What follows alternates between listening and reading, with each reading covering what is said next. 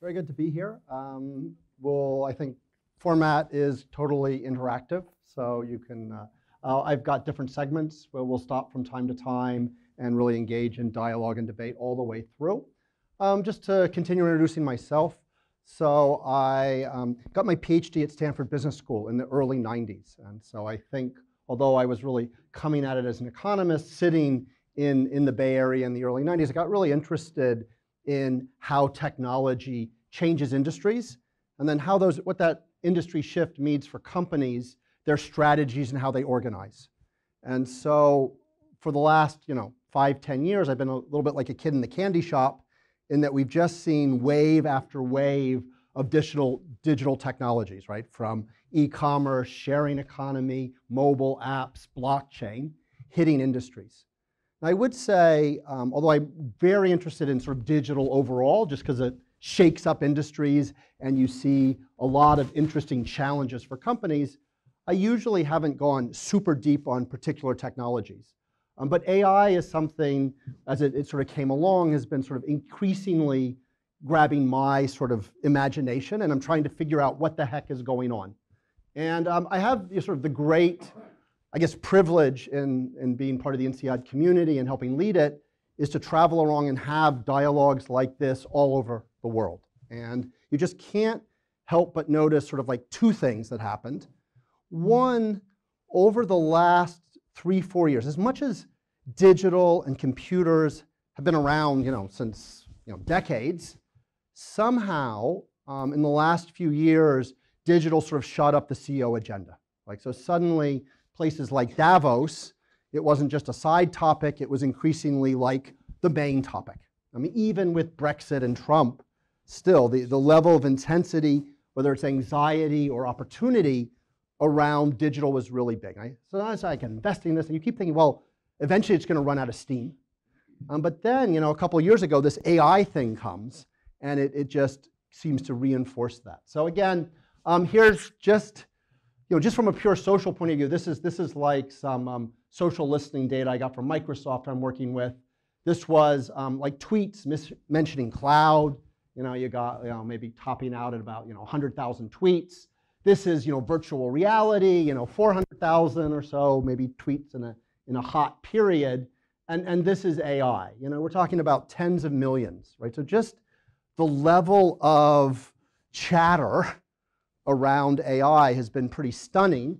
And the interesting thing about whatever the algorithm they were running is they also pulled out sentiment, right? So does this tweet seem to be like really excited, someone selling their stuff, or is it like anxious and worried and critical? And you can see, again, if you compare this, there's a lot of emotion as well wrapped up in this topic. And we know that partly comes from just this whole thing about what's our identity as humans, and is this challenging it? I mean, if you think about it, it's one thing, we're all kind of getting used to disruption, but it's one thing if you're disrupting the encyclopedia industry or maybe the music industry. Clearly it's another thing if you're claiming to disrupt all of humanity. And so again, part of what I see my role is as an academic is to get out there, have the discussions, but then also to try and step back and say, okay, what's really going on? What's the hype? What's the reality? Just trying to make sense of it from having seen other waves, trying to find people who are really close to the phenomenon and get their insight. So this is, for those who don't know, this is I'm based on the French campus, so that's one of our few sunny days. It's not always like that. So I guess part of I'm sort of curious where you guys are coming at. So I'm going to ask two things. One is sort of what kind of exposure do you have to AI, but also what kind of questions are on your mind. I'll share some of the kind of questions I have. But first of all, like on a 4-point scale, so if you're a 1, if you don't really, you're coming here because AI for you is something you see in like Star Trek, and you're kind of trying to figure out what it's about. That's like 1. 2 is actually, yeah, you're trying to keep up on AI, but please don't ask me to explain it. Number 3 is, yeah, I'm kind of into it, and I could explain it to somebody, or at least parts of it. And number 4 would be, hey, AI is my life, right? You know, I'm in an AI startup, or I studied AI as a degree. So who's a 1? You know, just like, yeah, that's great, no problem. So here to find out a little bit. Okay, who's a 2? Sort of, you know about it. Don't ask. Don't put you up here. Who's number 3? Who actually likes to? Yeah, so people talk about it. All right, who's 4? Who's like living the? So this is good. All right, so you I talked to, just you guys. What are your backgrounds? Where are you coming from? Yeah. NCID MBA. Yes. And what are you doing in AI? We are a startup. Yep. Boom, together. What space? Real estate. Real estate. All right, excellent. So we'll see if we can work you into the conversation. And we talked earlier, you studied AI as an undergrad, and you now work. Yes, so I studied AI. I did my PhD in AI. I'm now working for a research institute that's basically doing AI in Abu Dhabi. It's okay, so we can really get those kind of different perspectives. So that's great. So we have both the sort of the hardcore engineer and the sort of entrepreneurs, and that's I mean, AI is a great ecosystem of different players. The only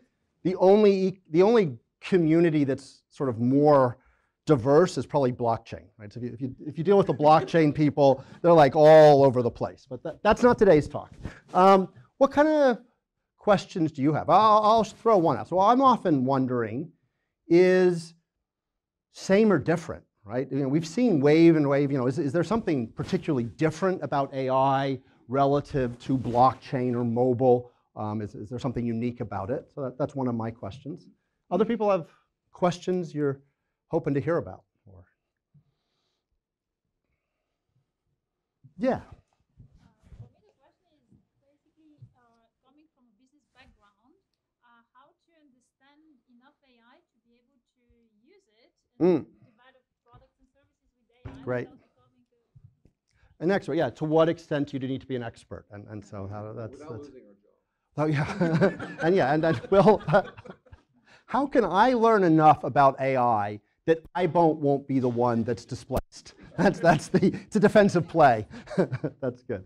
I mean, there's always one of the funny things, one of the important things also, if you're leading change, you know, so any of these big changes have, as from a strategy point of view, has elements of threat and opportunity, right? And that's just the fact. But we know, if you're leading, and if your whole organization is gripped by fear about disruption, it's not a great emotional space to respond, usually. It doesn't get you that far, whereas obviously somehow having that sort of opportunity mindset makes people more proactive. And so I think it's certainly an interesting thing. Again, one of the things that's a bit different about AI is sort of the level of anxiety it brings to some people. Cool. Another always big question to ask about any of these technologies is the timing, right? How fast? And again, it's actually often not that, it's relatively easier to have a view of what's going to happen in 50 years, right? So, okay, in 50 years, do we think that we'll have autonomous cars? Seems, pretty clear. Will we have it in, if I'm actually designing products at Renault or BMW, I don't care about 50 years. I want to know, will I get a return on investments to 5? And that's usually that's really tricky. And so for me, I definitely, maybe I shouldn't raise expectations that I'm going to answer all these questions. But these are certainly, big questions. The timing question is one of the most important, and we can probe that. Definitely going to vary by industry and application, right? So there's not some simple thing. All right, so are we okay? As I said, stop me anytime. All right, so let's go. And so one thing, though, is, of course, there's always a mix of hype and reality. And then, especially the classic thing that you hear and that's true, people tend to overestimate how much change there'll be in the short run and sort of miss some of the bigger, more fundamental changes. And that's often true.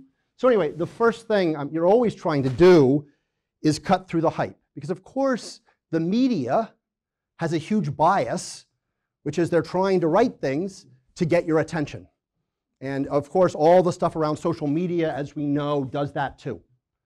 So you're always trying to step back and say, okay, well, just because there's tens of millions of tweets doesn't mean necessarily anything. So one of the oldest things in strategy, because strategy always has this problem, too much talk that might or might not get translated into action, right? So just because it's in a PowerPoint presentation doesn't mean it's going to be happening on the street.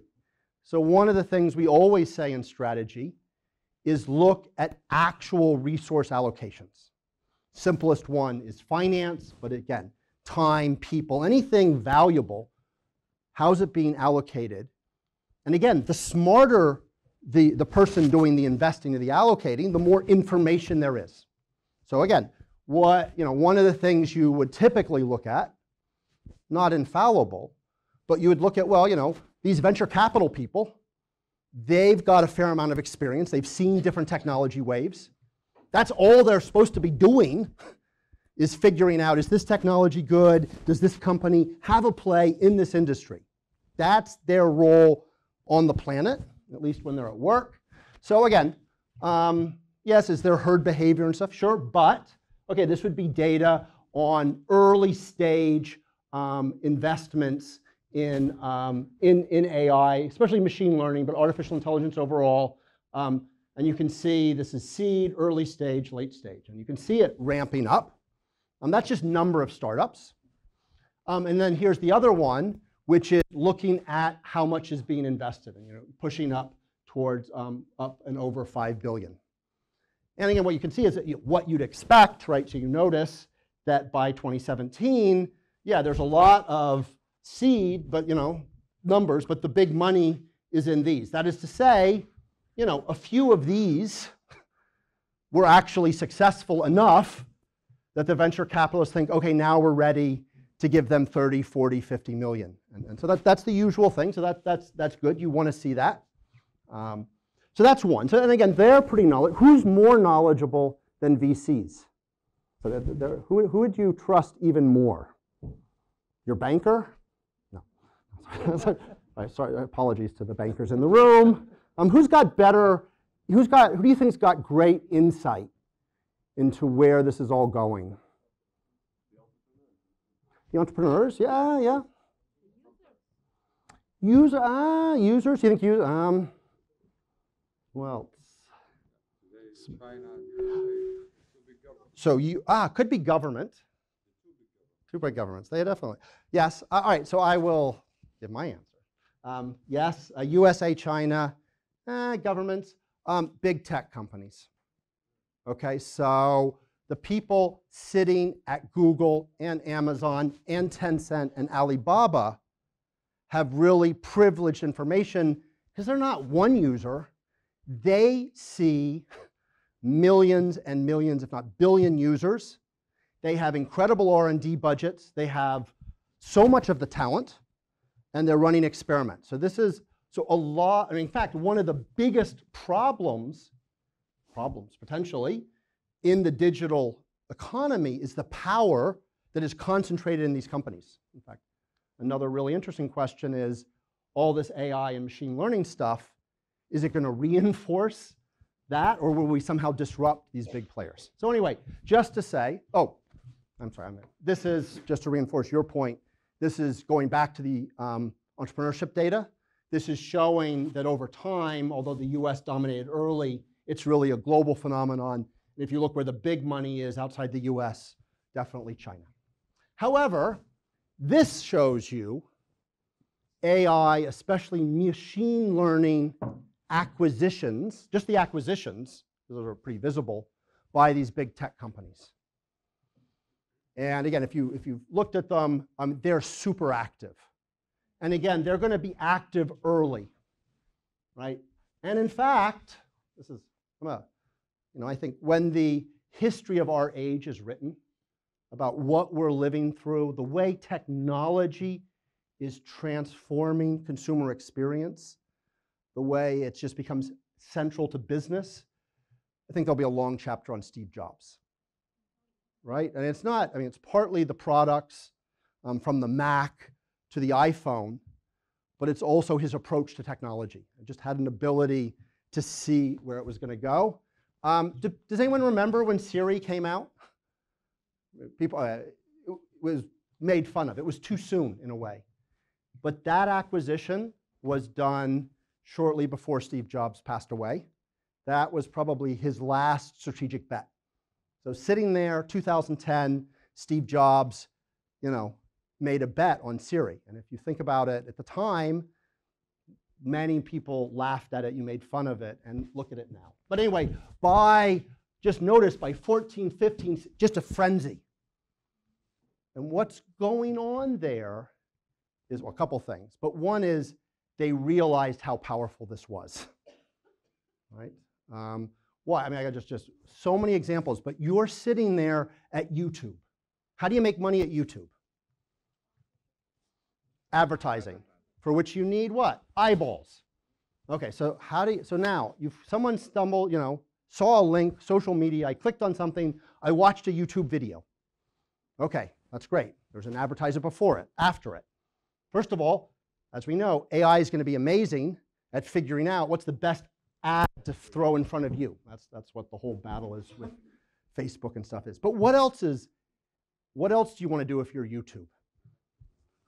What's the next video I show you? And right, I mean, just what is it worth to YouTube with billions of people if I can show you a video that you're 10% more likely to click on? Boom, suddenly 10% more revenue.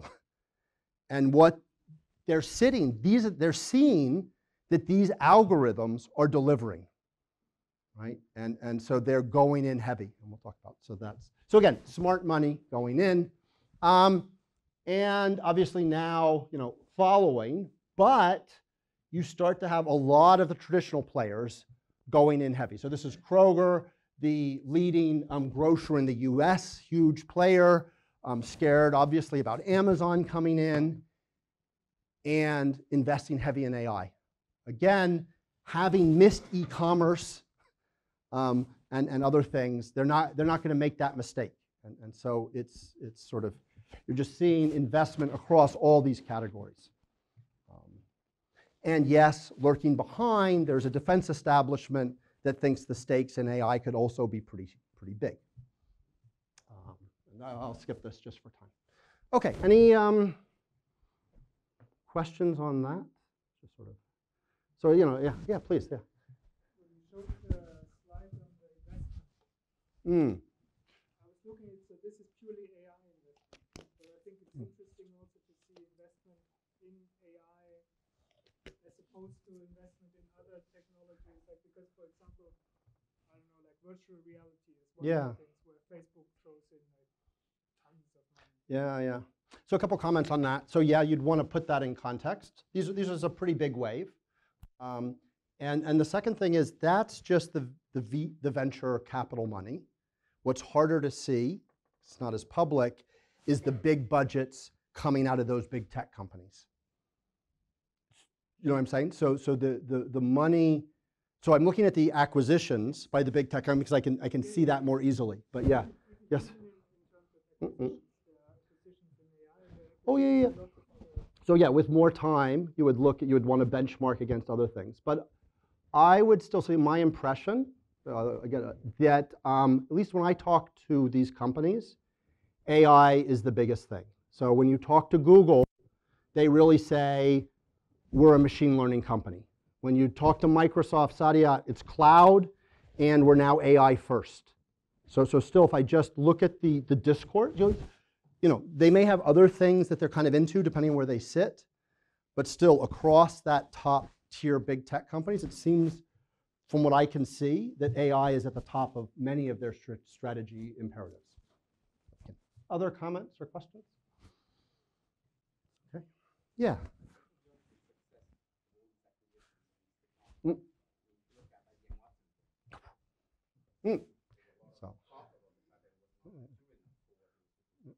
Yeah. So money coming in does not necessarily mean, statistically speaking, would be related to more success. Yeah. But what's your view on what has happened last so 10 years? So what do so what I've been doing to try and get at that is, again, at a high level, value isn't created at this sort of abstract level. It's really created in particular industries by particular products and companies. So really, what I find interesting, and I'll share about you a little bit, is just to go look at different industries, like health, like retail, and go in and look at what companies are actually doing and saying and talk to people and figure out industry by industry or use case by use case what's working. So, so I'm going to do something on health. So let's just focus on, so just to say at the big level, retail would be one of the places where it's just been phenomenal. Recommendation engines, pricing stuff, just all over the place. Finance, to some extent as well. Other sectors, manufacturing, lots of hype, lots of proof of concepts. People aren't scaling it up. So again, so it's the right question. Let's talk about medicine. What's your impression? There's a few people from like Cleveland Clinic. Has there been a lot of hype about AI and medicine, right? You know, and one of the, like the Watson, they went out there like, we've sent Watson to medical school. And he's going to be able to better, you know, diagnose than a doctor. How has that gone? Yeah, I mean, I've been in Watson, actually, they built an entire building in Cleveland in Ohio to, for example, let's say a patient has a long history, falls for many, many years. They can stroll through hundreds of visits, just get you out instead of doctors just reading and missing out on diagnosis and missing the information. And telemedicine, I guess you're going to talk about it. So there's been a lot of talk about it, but and there's been some great proof of concepts. You'll see things written. DeepMind also from Google. But like Watson, I think they've largely, as a business, Watson Health is largely bust, right? They laid off, I think, most of the early people, right? And again, it's a little bit, what did they, I mean, how does that sound? You're going to go in, who's powerful in the medical profession? Doctors. Is there a good track record of the medical community adopting innovations? How long did it take you guys to adopt electronic medical records? Like forever, right? So there's a lot of vested interest. It's not an easy place to drive change. No, and if but thanks to medical technology, you know, all of us now we're enjoying good health, good life, and all of these things. Early, you know, lifespan was 30 years, 50 years, and now we're talking about 100 and 150 no, I agree. So good. Lagging behind adopting emerging technologies, though. So it's interesting. So there's certain. So I think. So again, my take on the medical field. So for sure, it's incredibly scientific and medically on terms of treatment, but in terms of changing processes and a whole sort of the classic what we think of as digital transformation has been much harder. But you will have these millennials who are going to be one day doctors and they're going to adopt all of these things. And this is now 80% of you know, the employment now, you know, force are these people. Go ahead. I agree with you. 10, 15 years ago, if you want to do a study, you're going to go do chart review, hundreds of charts, and collect the data specific for that study. Nowadays, and recently, within the last decade, a lot of the electronic medical records that have been established, Epic, Cerner, Oh yeah. Meditech, and all of that is gathering a huge amount of data for the last 10 years. And this is the data that will definitely drive AI moving forward. Yeah. Oh. That's going to be tremendous. So let me. Data out there. So we even within the electronic medical records themselves now, we are using to improve our processes within the institutions. Great. So I asked around to try and see, okay, who's got use cases that are scaling today? I get that there is so much data there, and 20 years from now or 30 years from now, that data plus machine learning is going to do amazing things. But who's actually in real medical systems with real doctors and real payers actually deploying AI today to create value? That's a very different question. So anyway, I'll show you one case that and again, lots of disappointment.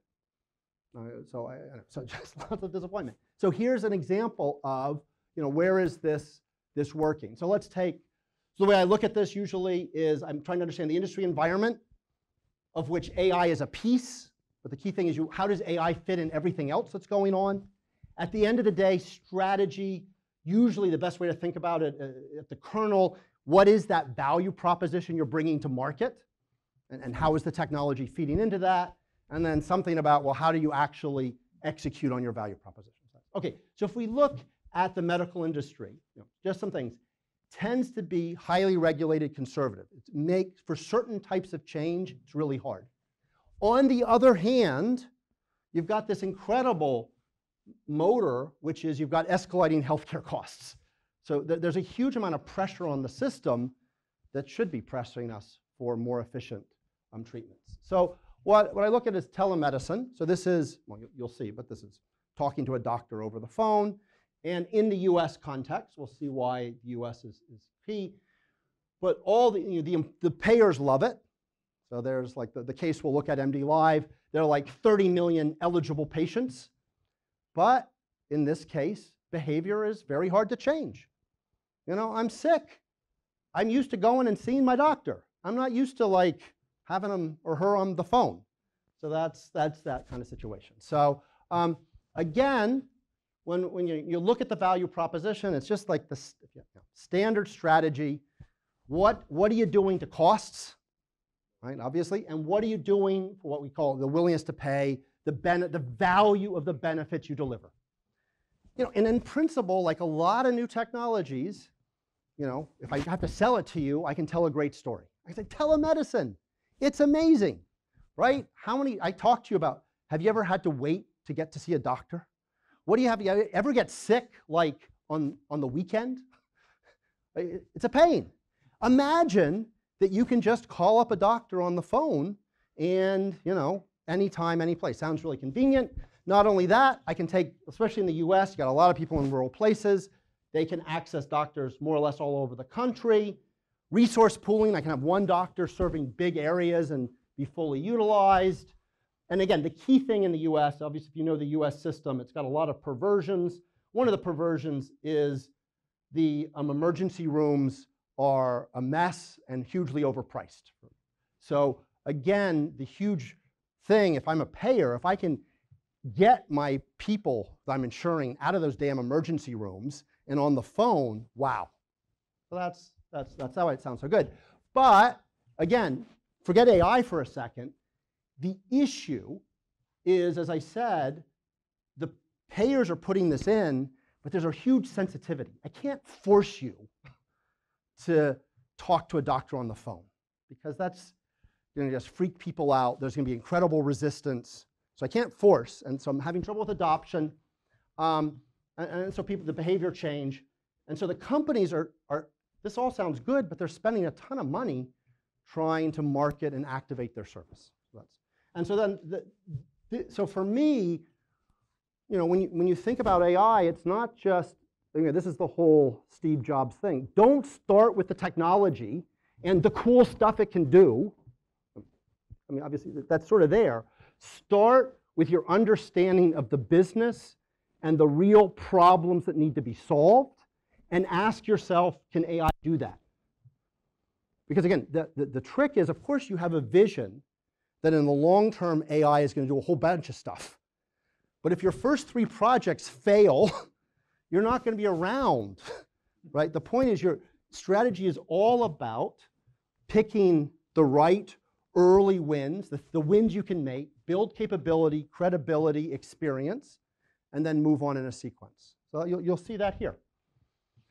So, okay, MD Live, as I said, one of many players, competitive market, but they do have like 30 million customers signed up, but they're only doing like 750,000 consults a year with a network of about 1,300 doctors. Venture financing, pretty good financing, because it's a long-term play.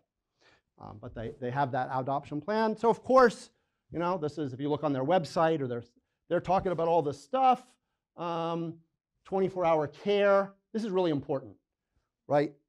How long, I'm not really sure about using, I'm calling a doctor on the phone. If I have to wait 20 minutes, I'm probably going to hang up. So for them, how fast, I mean, again, it's kind of crazy because I might wait for an hour at the emergency room, but I'm going to hang up after 10 minutes. So that's really important behavior. And the second thing is, again, in the medical, you're always worried about both your patient and your payer. And so again, here, They have a whole, I mean, they have, SLA, they have SLAs they have to deliver on these contracts. They have dashboards with their payers. But those dashboards will say stuff like patient wait times, NPS scores, so all that kind of stuff the payers are looking at. That's their world. Okay, so what they do, what I like about what they do, unlike some of the Watson stuff, is they don't touch the doctor. They're not going to go in and tell the doctor, hey, guess what, we're going to make you superfluous. They're going to actually start with their first problem was simply scheduling of doctors. Right? So not, but why does that matter? That matters a lot, right? I mean, you need to know at 2 a.m. on Thursday, do I need 10 doctors or 20 doctors? And it matters for your costs, and it matters for the wait time. So it's like a first order value creation thing. And so again, this is not going to be like the fanciest, you'll see more fancy stuff coming, but this is going to be, souped up kind of demand estimation, regression stuff with some algorithms for wait time. But whatever you think about the math, that's not the problem. Just for those who know this, so the algorithms, although they look intimidating, you can more or less find people like this who will understand this and implement it. Right, so that's it. He's great, but we've already got one of him. What don't we? What's the bigger problem? It's not just the data scientist. What do I need? So we're going to get it. I need the data, the right data. So again, the standard thing. So the first thing to know is, the data is the bottleneck, and it's easy to, people will tell you about all the data in the world, and there is a ton of data, but it's not necessarily ready to run these models on. So anyway, just to give you a flavor, so again, in their case, and again, one of the reasons why you see a lot of the AI stuff coming out of big tech, out of digital players, is because because they're digital natives, they tend to have better data structures.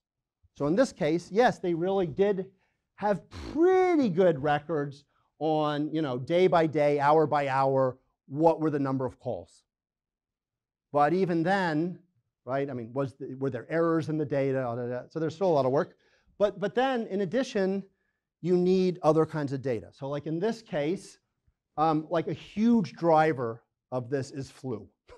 So you need data scientists who are going to take historical data and really understand what's happening with flu. So you'd have things like by age group, what's been happening with flu this season. Walgreens runs a really big data set on flu by location, and so they do all that. You might say, why, but I thought it was like one big national pool. Why do I have to worry about Texas? Medicine is regulated. You cannot, if you're a doctor in the US, well, you're not a doctor in the US.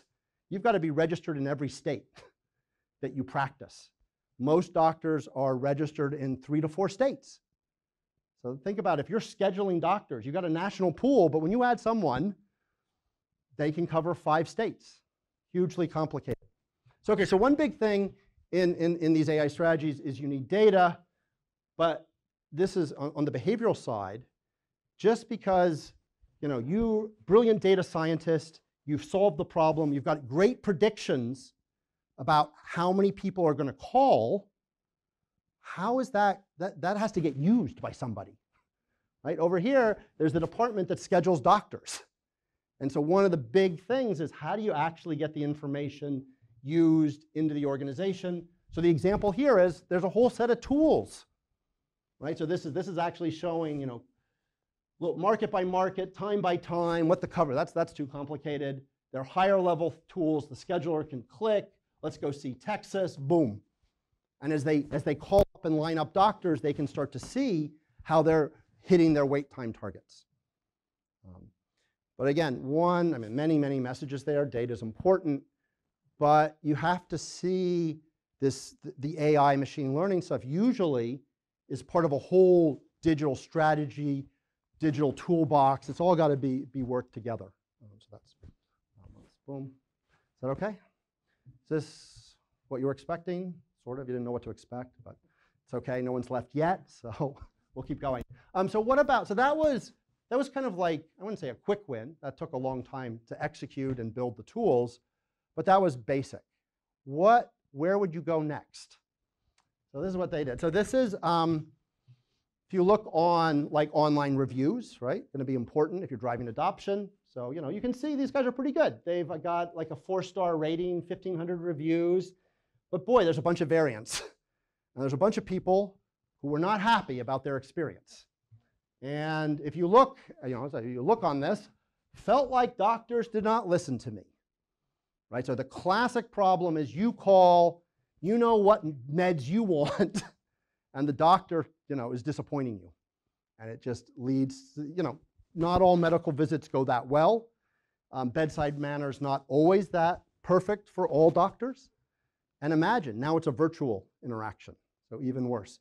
In this case, you know, what have they done? Because remember, they're trying to drive adoption. So just like anyone in a service business, okay, we got a bad review, reply, and oh, let's call.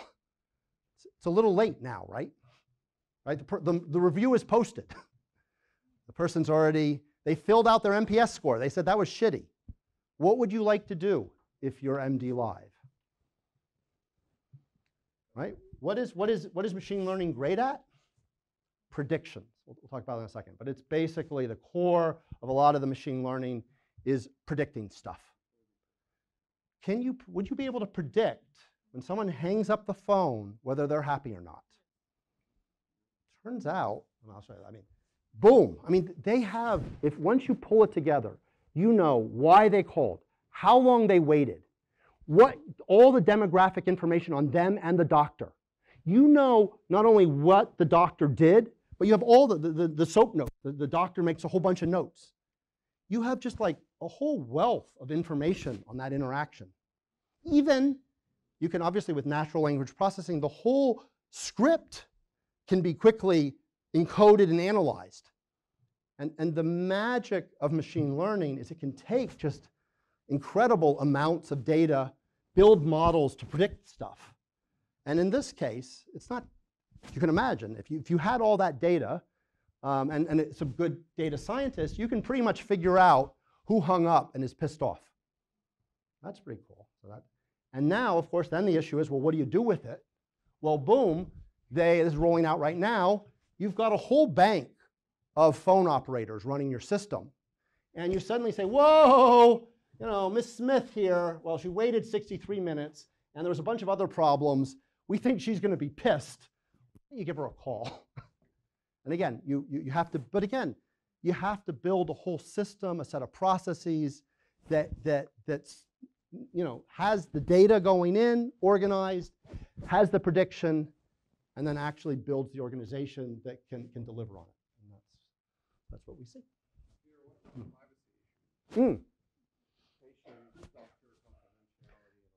Yeah. So I clearly, depending on the jurisdiction, this stuff gets, you know, more and more complicated. And again, it typically comes down, this is in the US, so at least you're not dealing with GDPR, but yeah, it comes down to the kind of consents people have given. So, well, there's going to be two sides, what's legal, and the second side is, you know, what's ethical and what might cause trouble for you. Again,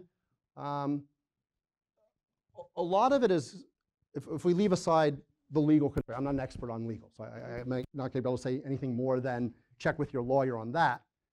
But from a customer relationship point of view, you want to ask, what do they see? Right? And so obviously people start to figure out, well, shit, what the hell, you know, Facebook is stalking me, and I can see pretty clearly they're serving up these ads, and I know what they're doing. You have to ask here, okay, well, what's the patient experience if I've had a bad interaction with a doctor and somebody calls me? How do I make sure that their experience of that is, oh, the company cares, they've seen something, and how do I make sure their experience isn't, were you listening in? But again, it's exactly right. That's part of what you have to manage. I like your comment about the behavior. Again, what you typically, the reason I usually don't get too deep into technology is technology in most cases is only 20% of the game. over and over again, the other 80% is, well, whatever the technology's done, how did you build the whole business system around it? And there's definitely a part of that here. All right, that's good. And again, this is still, where could this go? This is not where they are today. But can you imagine, right? A big part, I think one of the big phrases you hear that I think makes a lot of sense is sort of man plus machine. So again, don't necessarily always just be thinking, how am I going to disrupt humanity? How can I make people better? And so here, but it's clearly, there's the doctor. You're going to be able to have systems that can alert the doctor, hey, this person in front of you is getting frustrated. And not only that, probably you can build a system that could suggest, okay, they're getting frustrated because they think they need this medication and they don't. Why don't you suggest, try saying this. Right? So you can imagine a whole set of augmented stuff. But again, to get to there, the data scientists there have to solve some of the simpler problems first. And that's, yeah.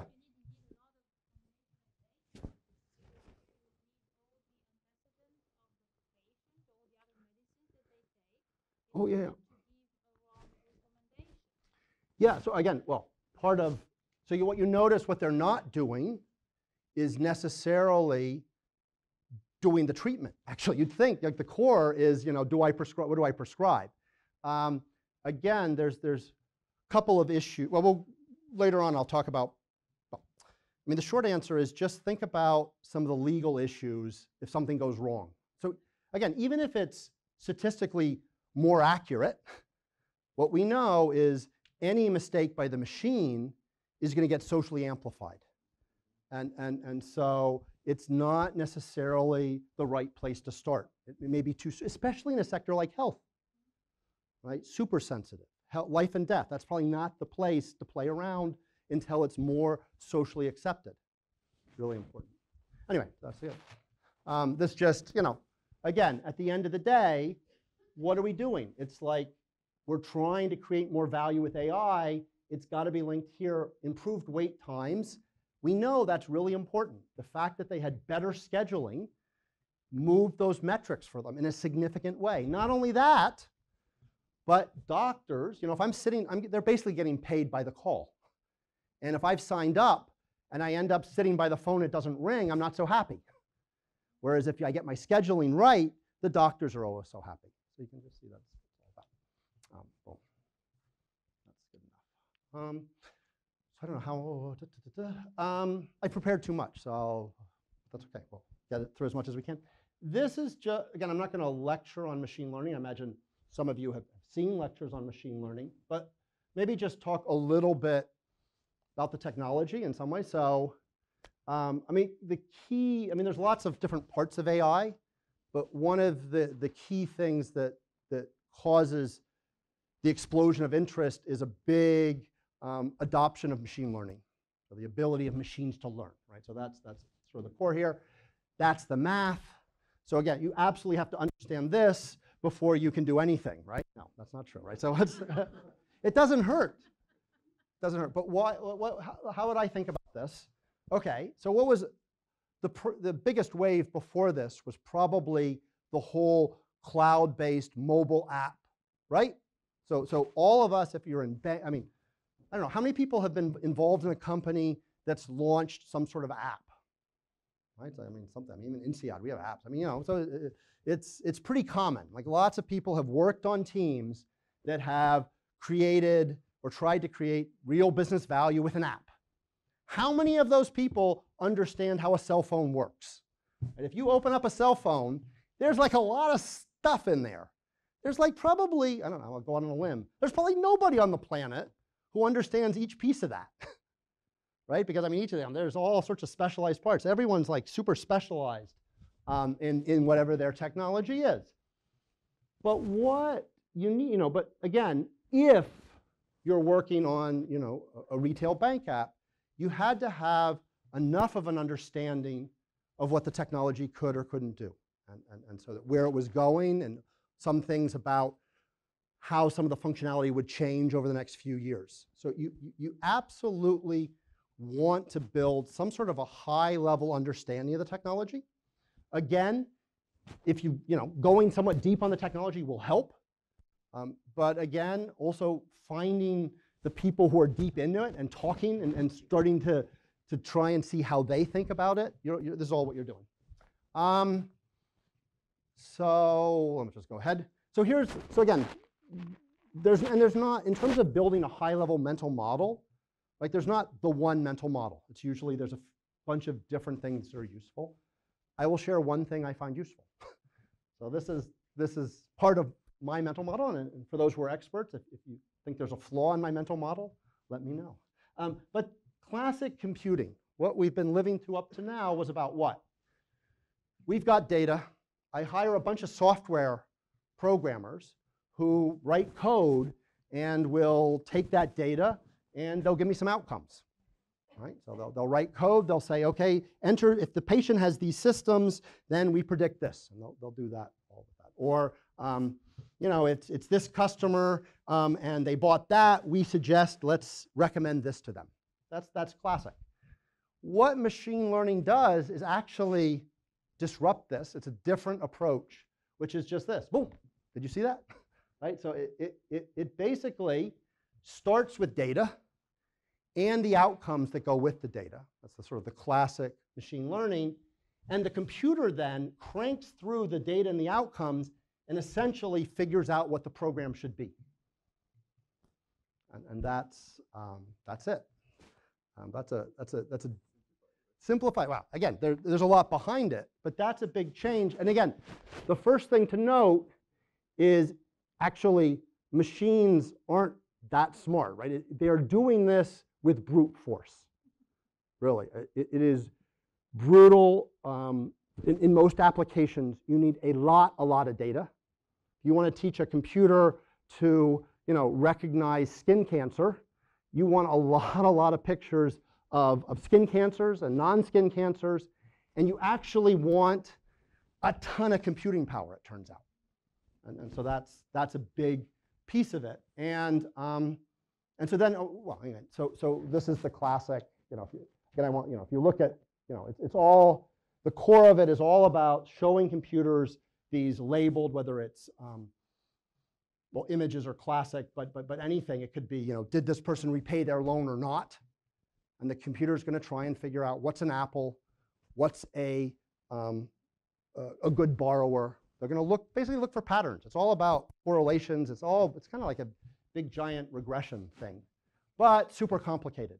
And again, I won't go through this, but if you dig into this, you'll see all this kind of stuff, and you'll see why there's just like insane amounts of power, and why you actually need, this is actually, it's not completely a science, it's a bit of an art. You need data scientists to muck around and make this work, as far as I know. Is that true? That's kind of true. Close enough. And again, and the whole thing is, fundamentally, it's about predictions. You're going to show them all those, say, photos or all those loans and what happened, and then at the end, it's going to build this program. You're going to say, hey, here's something new. What's that? And it's going to say, hey, yeah, that's an apple, probably. It's very precise. It's like a computer. It'll say, yeah, that's almost certainly an apple. And then you're going to show it this. And is it going to know? Well, is it going to know? What? It's going to depend. Did you show it data of sliced fruit or not? Right? So if you've shown it, if you fed it data of sliced, so same thing, classic thing. If all of your data was about like men and whether they repay loans, and suddenly a woman walks in, it's going to be confused. And same thing, it depends on the data, right? And that's just remember that. Okay, and then really quickly, why now? Why is, because again, if we ask, what was that? Waiting for the number. Yes or no? Oh yeah, I know. Depends on the data. I don't know. See, he's a good data scientist. Where's that number? The other number, I made that up. So that's the difference between a strategy professor and a data scientist, right there. Why is it happening now? So again, are these fundamentally new techniques, machine learning, right? As soon as you talk to anyone in the field, like, oh, come on, we've been doing this, has been around forever. There's nothing new. There are some new things, but so it's not that. Why is it taking off now? amount of data, right? So clearly, so two pieces. The biggest piece is probably all this digital transformation has piled up data. And again, this is just the cost of a gigabyte of storage, right? So also storage has become almost free. So there's just like piles and piles and piles of data. Might not be organized, but it's out there. And then, and then again, all the devices and everything coming. So that's fine. But the second thing is computer power. Same thing, computing power. This is the cost of 1 million transistors. You know, I was at Stanford in the early 90s. We thought the PC was pretty cool, but you know, 1 million transistors cost you $500. Now it's pennies. And this is a good one, because again, we talked about timing. If you went back 10 years and you asked experts in machine learning, did they think in general that this was about to be the golden age of AI, they didn't really see it coming, most of them. Right? There was a surprise, which often happens. And again, the surprise was this. So what was happening was how many people, you know, played PC video games growing up, right? And spent, you know, that money you spent, it's your fault. This whole AI thing, it's because of you. Because you were so, you wanted to escape reality, and you wanted games that were more and more realistic, because you couldn't deal with reality because you were probably some teenage boy. And so you got this money, and this company called NVIDIA poured billions of dollars into making graphic processors, which were very good at doing the sort of manipulations you need to do virtual, you know, these kind of graphics. Anyway, turns out, apparently, that hardware was also good at the type of calculations that you need for a lot of this machine learning. And so one of the things that once that connection was made, it opened up a whole set of possibilities, and well, that's one reason it took off. Kind of interesting. Because it talks about, again, just how hard it is to predict these systems. They're incredibly complicated. Even people in the middle of it don't know necessarily what's coming. Pretty cool. Of course, today, now it's such a big industry on its own.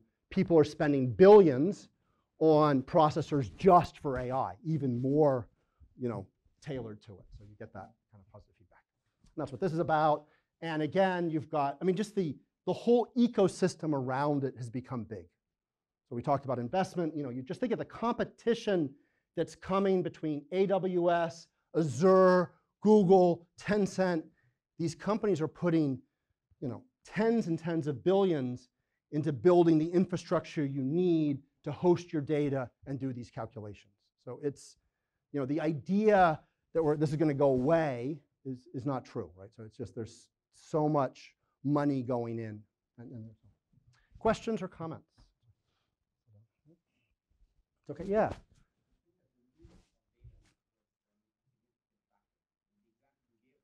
Yeah. Yeah.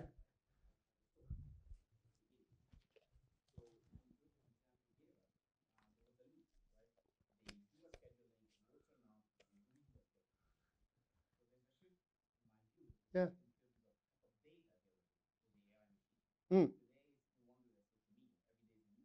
Yeah. I think that's right. So again, yeah. Yeah. Yeah, so sure. So I do think in addition to what I said, which is just more and more devices, more and more digital, because people are now thinking about the value of data and the fact that they would want to use it for machine learning means that when they build their digital systems, they're paying much more attention. So I don't know, if you sign up today, it used to be if you, I don't know, if you go to like L'Oreal and you go to their websites, they're suddenly going to start asking you, you know, you're looking at some brand, and they're going to say, oh, we've got a product recommender for you. Tell us about your skin type. What kind of skin problems do you have? What kind of look, you know, they're going to ask a whole set of questions about you. Why do they do that? At the end, they're going to make some product recommendation. But ultimately, everyone's racing to try and build rich data on individuals because they have this belief that they can use it for this kind of machine learning. So I don't know if is that getting at what you're saying? But Yeah, yeah. Yes, okay, that's great. If I have time, I think that's a great point. If I think I know what you're meaning, but yeah, there's a whole loop you need. So I'll try and get to that, because that's awesome. Okay, so what time we're what? Yeah, sure. Again, you can stop me anytime, but I'll try and do another 15 and then really try and shut up. Okay, so just a few things to say. So really, again, to just go in, so one of the things that I find interesting, as I said, is to understand in general where the value comes, and there's a ton of value in this technology. So just, again, you get all these incredible predictions. They're fast, right? So you can predict, what's one case I looked at, know your customer in banking. All these regulations, should I let you send, I mean, especially from this region. People in this region get screwed all the time in doing cross-border money transfers because there's so much pressure on sort of regulation. If you can automate that with like good machine learning systems, you can make those calls much faster. So that could be great. Obviously, it can be personalized. This technology obviously has been used, all this image recognition, natural language processing, there's whole systems that have built up. So wow. Again, the costs are going down, processing power has gotten cheap, tons of data. Didn't mention this, and I don't have time, but there's a great tradition among data scientists and machine learning that a lot of the code that's developed is put out in the public domain. So much more so than traditional software. So that makes it much cheaper.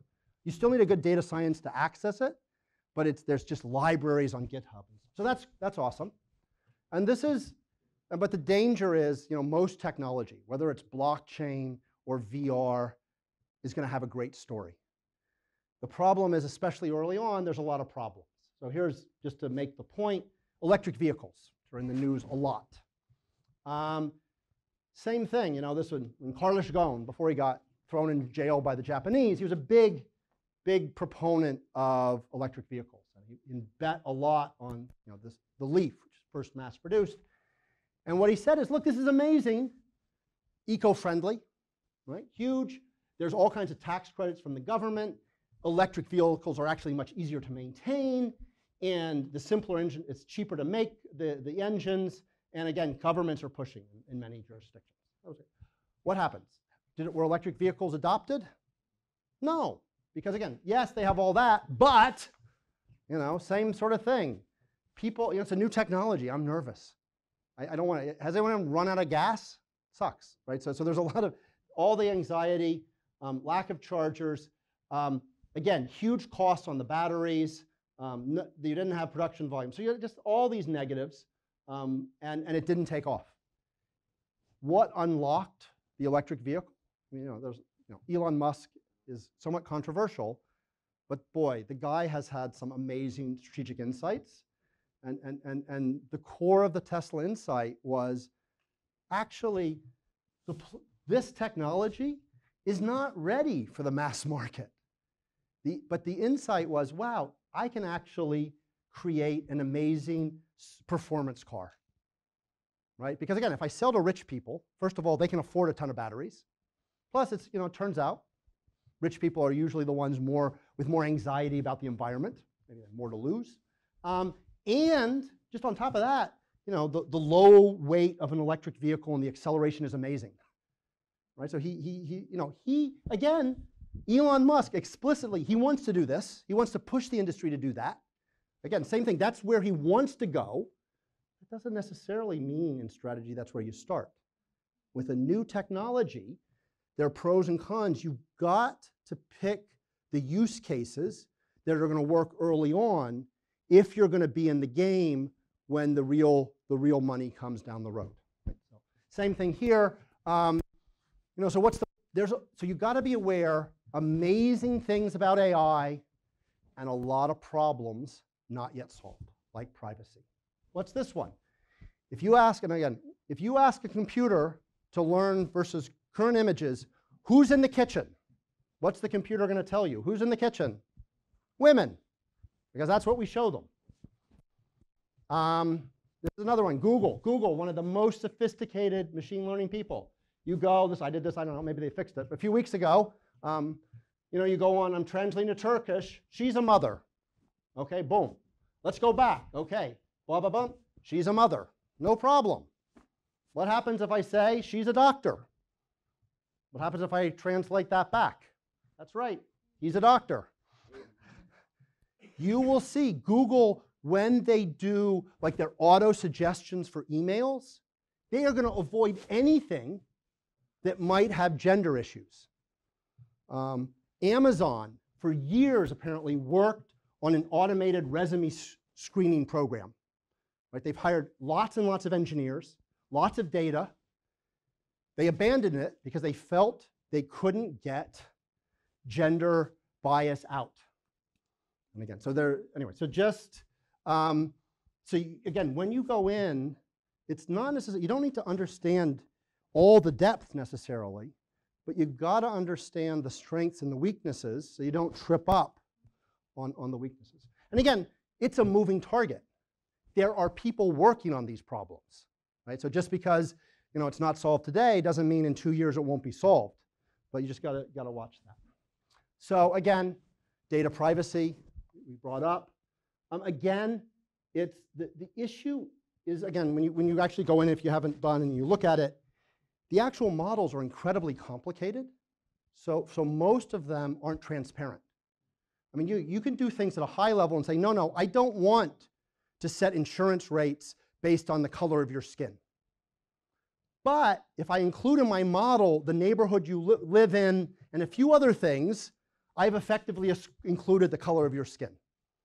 And again, the issue is, if you're a bank and you're determining who gets loans and who doesn't, and at some point, there's an article in the paper and someone's run data and showed that you're biased, that could hit you.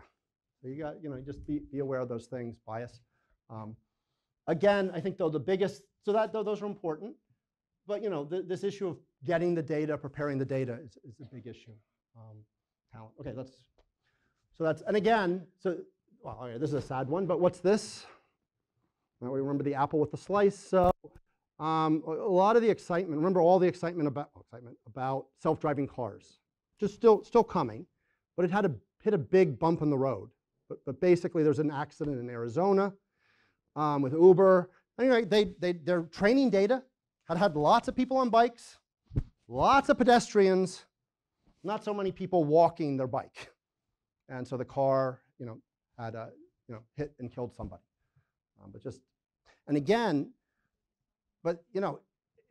That had a noticeable chill on the industry. And again, from a purely rational point of view, it doesn't make much sense. Cars kill so many people. It's just horrible. But again, in this context, when a machine, people freak out when a machine does this. Partly because we're kind of feeling threatened, and right? So you have to be, again, it's not just, especially today with technology, what I've noticed is I used to teach, okay, understand the technology, understand your business and how you create value. Still have to do all that, but increasingly you also have to think about the bigger social context, right? The emotions and the politics around technology are actually quite big, and you have to have that broader view as well. AI is definitely fueling that. And so again, it's all, if we get into the organization, it's all about diversity, right? You need a group of people forming your strategy. You need people who understand the technology. You need people who understand the industry and the business value drivers. But you also need people who understand the regulation, the social contracts, the ethics. And you need somehow, for INSEAD, people who can pull all that diversity together. I think for us, that's really key. And again, just last thing is there are tons and tons of use cases. So this is really a general purpose technology. Almost any function, any industry, you can think about things it can do.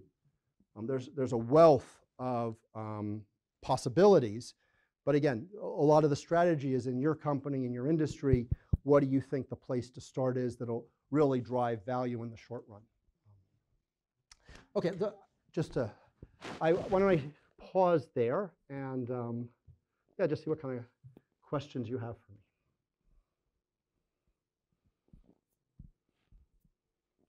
But I warn you, if you don't ask questions, I got like more slides. So you should, no. So yeah, please. No. Do you see AI like disrupting education like very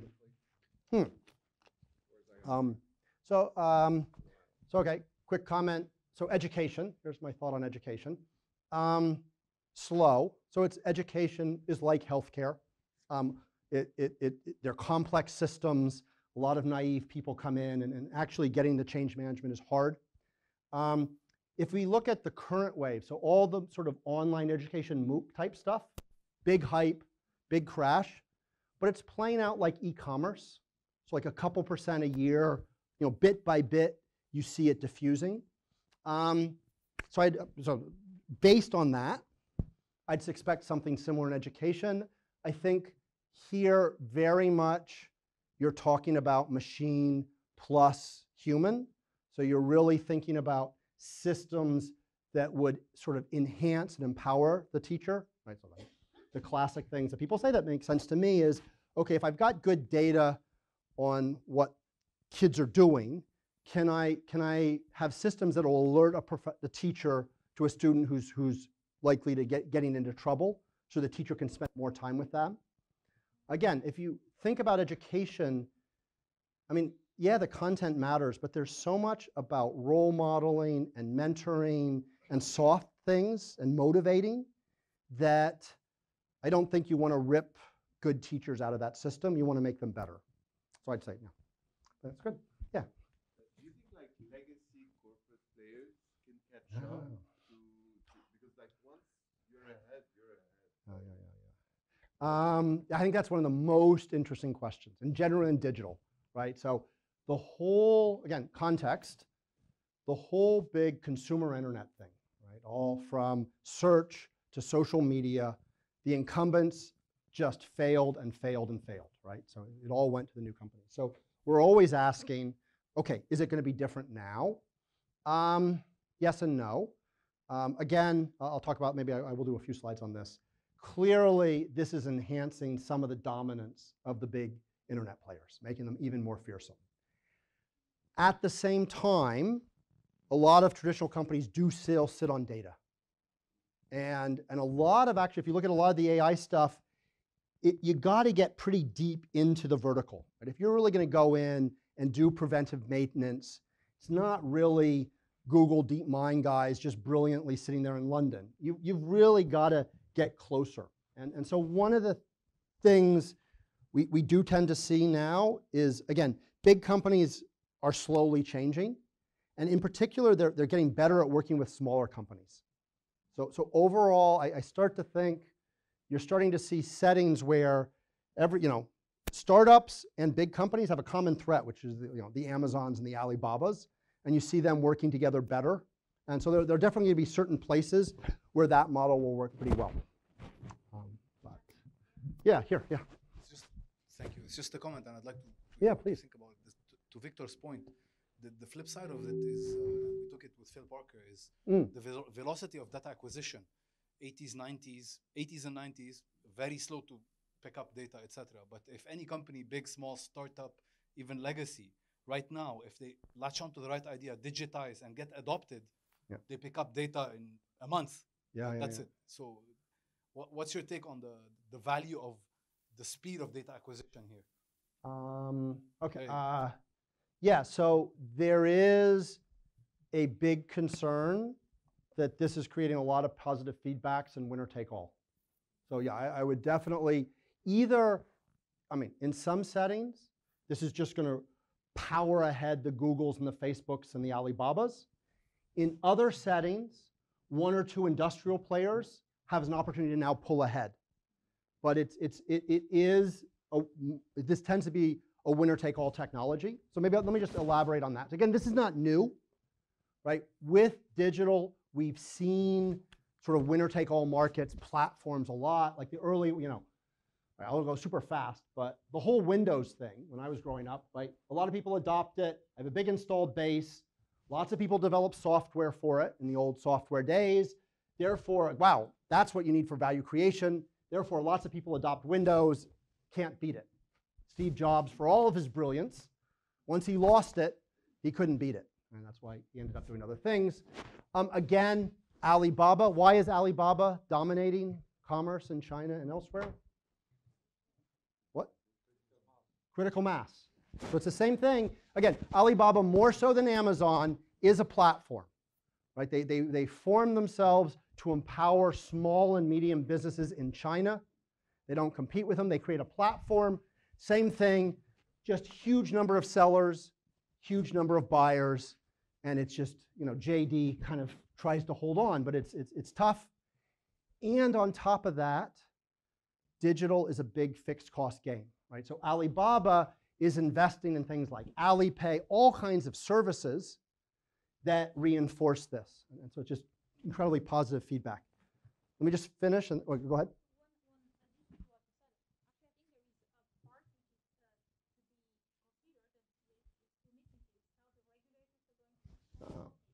Right, so I mean, well, one thing is indeed, given these positive feedbacks, you see incredible power being concentrated in these big companies. This happened as well in, you know, the reason we have antitrust laws is when there was original industrial revolution, companies like Standard Oil in the US controlled what was the oil of the time, which was oil. And there's a point where, right, business and society, at some point, society, you know, business requires society for a license to operate. And there's a huge, your biggest risk to a Facebook today is more regulation rather than competition. Okay, last thing though, this is really important. And I think this, I don't know, I've talked to Phil some, but I don't know exactly how he frames it. But the way I frame it, AI definitely is adding to these positive feedbacks, right? So the idea is if I got a lot of customers, I get their data. And if I'm good, especially if I'm a digital business, it's all well organized. Now I've got this miracle thing, AI, especially machine learning, run that data through.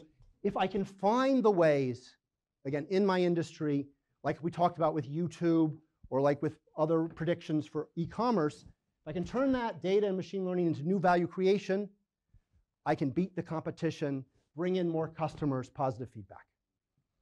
And on top of that, what the other thing you see, if I'm Google, oh my God, I'm making so much money. What I really need is, it's all about talent. And again, talent is attracted by money and by data, right? So if I'm there's a real, if you look at that community, the data scientists tend to have a sort of a stronger academic research orientation. And again, they want to make a lot of money, but they also want to make Star Trek happen. They want to make the science fiction happen. And again, so you see that. And companies like Google just sopping up talent. And so those double things. So yeah, I don't, does that, so it's, yeah. So the question is, what breaks this, or is this Microsoft Windows? Yeah,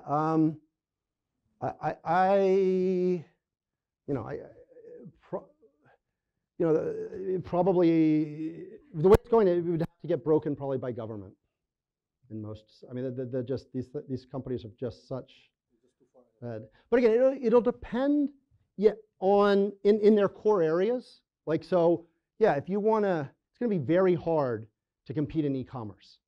But again, that doesn't mean that there's going to be parts of AI around, you know, like operations in factories. And, you know, if ABB, Siemens, and it's honestly, there are going to be other players who've got an installed set of equipment who can do this in their area. Banks and financial services. But again, yes, although like in China, you know, Alibaba, you know, Ant Financial is going to probably be a winner there. Most other markets are still pretty wide open. But this is definitely, one of the things that's driving this revolution is people realize they're early, winner take all, early mover, so people are rushing. And it's not always going to work, but that's part of what's making this hard to stop. Yeah, please. China I think the giant that they have, I think that might entice the US to do the same, no? Yeah, say it, just, it's a China. So if China doesn't, like if Alibaba and Tencent keep growing, Yeah. and they're like super large, they're not gonna break them down. That's They right. don't have like the most Yeah, so what do the US do? or the European, well, what do the Europeans do is one of the interesting questions, because as you said, the US, I mean, at least the US has the companies in their country, sort of, to the extent that those countries, but yeah, so from the Europeans, it's much more interesting. But you can see they're starting to again, the Europeans are so fragmented, but if they were more united, they could do some pretty interesting things. Yeah.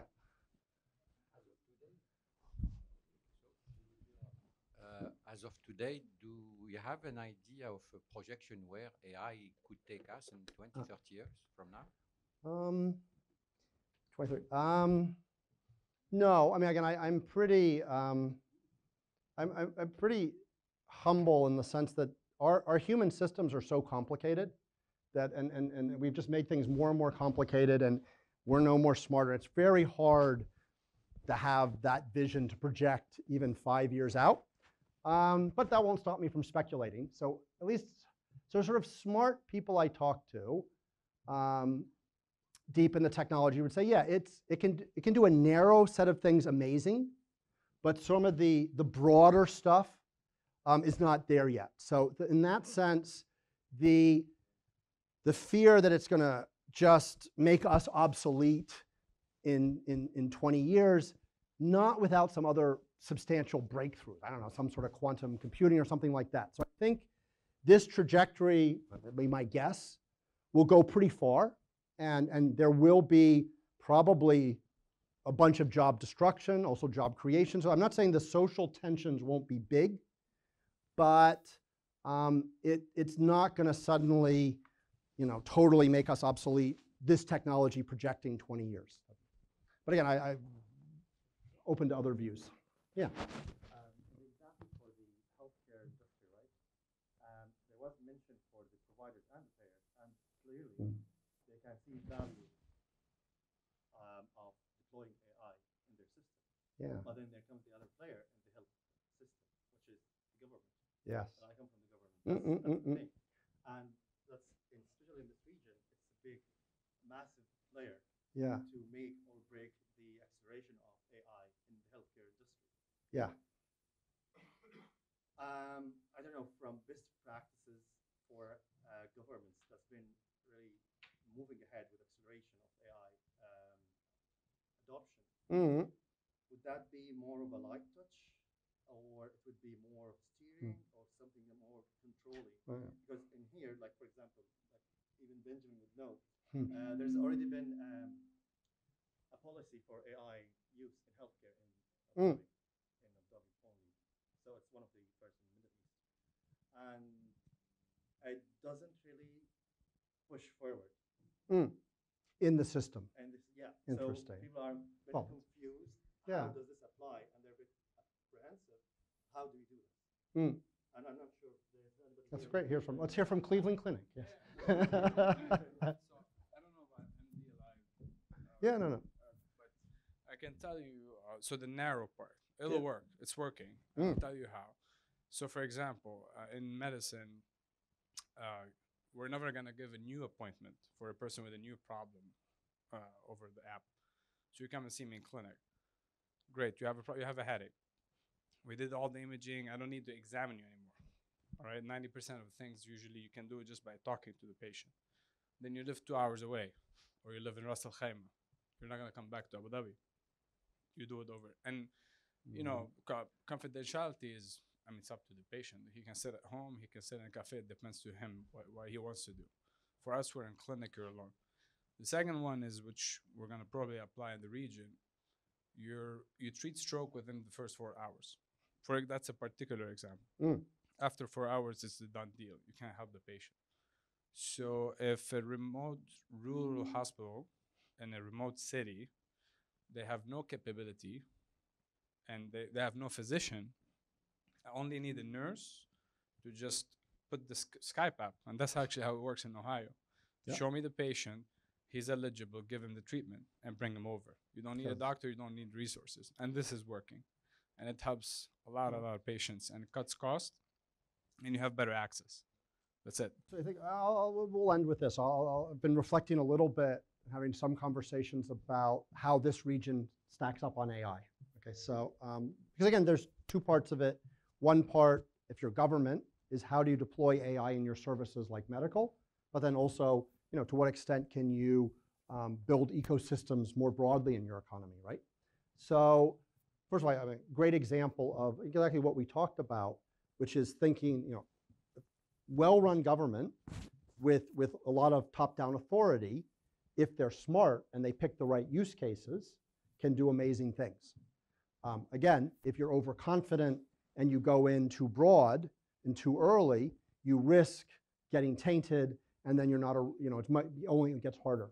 And that'd be the last thing. I don't know if anyone was here for the event, the GBLC we did in Dubai. But anyway, one of the it was really interesting. We had a guy who's doing just amazing things, deploying AI into manufacturing and physical stuff, coming out of the U.S., but spending a lot of time in this region. He's like, yeah, in the long run, my biggest market is definitely the U.S.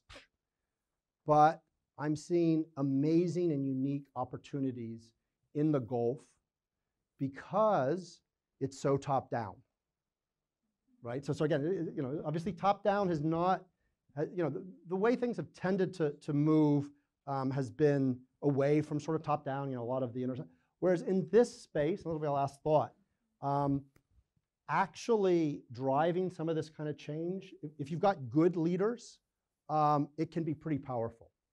And again, one of the things that you've heard a lot about in terms of the digital age was agility, right? Who's heard about strategic agility, lean startup, you've got to experiment, which is very bottom up. It's like the top has to let go and let the organization experiment.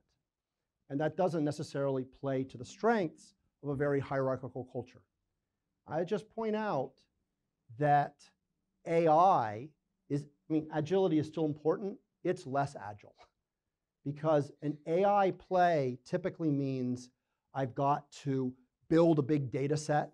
I got to do a lot of things to execute these strategies. It's much, especially in healthcare, but it's much more of a classic strategy thing like building a big jetliner.